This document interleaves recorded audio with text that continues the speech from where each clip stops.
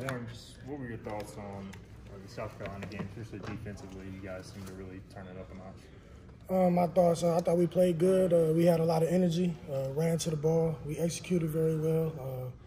It's just unfortunate that we didn't come up with the W at the end of the day. But I thought the guys played well. Morale's still good. You know, everybody's motivated and has positive attitude towards Marshall.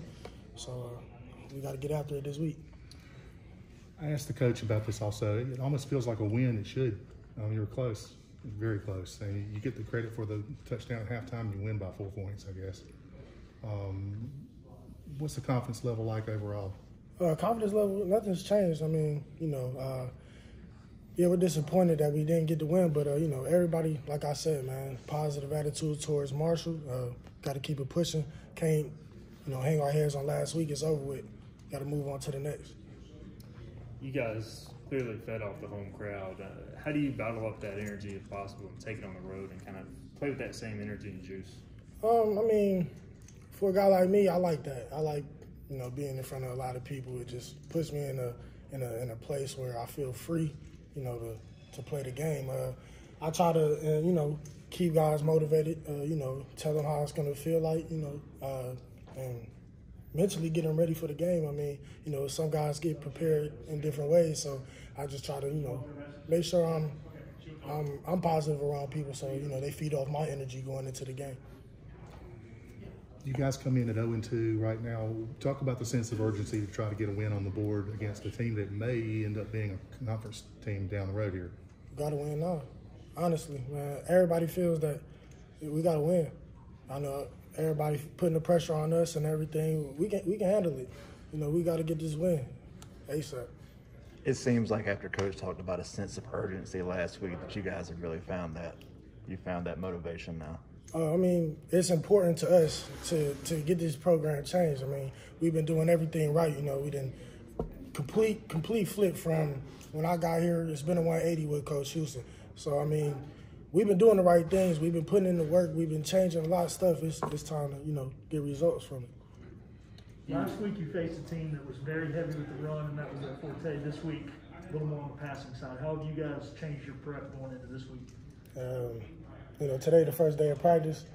Coach Harold got a plan. We're going to execute during the week. That's really simple. Is there any talk between the offense and defense as far as like one side trying to pick the other one up, like let's get going? Yeah, I mean, it's been like that everywhere I've been, honestly. It's a part of the game. It's the locker room. Teammates, we're brothers. So, I mean, you know, if we see somebody down, yeah, pick them up. Like, come on, like, I know what these guys in the locker room are capable of, and I'm proud of these guys, and we got to just keep working.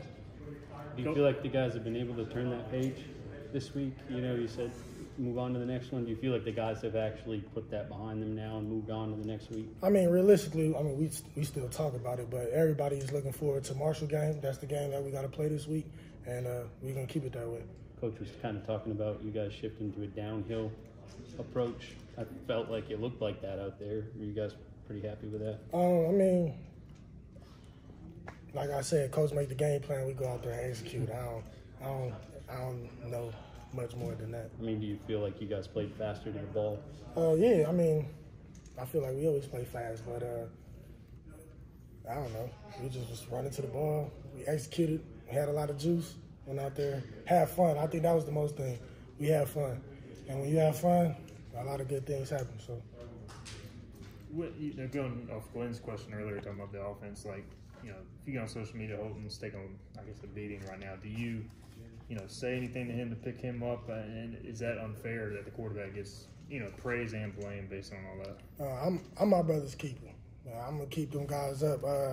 You know, we really can't listen to people outside the building. What do they really know? I mean, you know, some people might know a lot about ball. Some may know nothing. You know, it's just all critics. Just push that aside, man. We got to worry about Marshall. Really, Holden's our quarterback, and I'm behind him 100%. This defense has clearly improved. What do you attribute that to overall a little bit, if anything? Just finally being in the defense for more than 6 months, you know, everybody is more comfortable with the scheme. Coach Harrell's been calling great games, putting us in right situations to make plays. We're having fun, and that's what it comes down to, basically. Last week we talked a lot about the build-up to the home crowd in South Carolina and that. This one is kind of building up to a road game. How do you feel about that? And do you enjoy maybe going on the road with opposing fans and that type of thing? I love football. Away games come with the game, man. So it's just another opportunity for me to go out there and play ball, and for us as a team to go out there and play ball.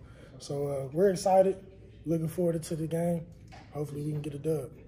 What happened to the Browns on Sunday? Man, I don't want to talk about that. All the guys getting on me for that, but facing the league now. That's what I've been telling the guys. So go Browns. Awesome. Hold on, I want to put one more thing. Can I add something?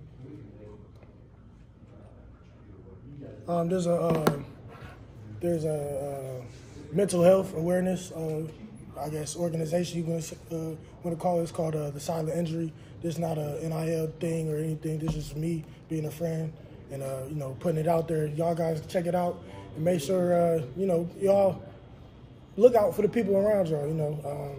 Mental health is important, and it's a major thing. And part of in this game, there's a lot of people that go through certain things. You may never know, but just make sure the people around you are good. Check up on them all the time. That type of thing. Where do they get that info from? Again, you go to thesilent.injury.com Okay. and check it out. Awesome. Appreciate it, Warren. Cool. Thanks. That's all.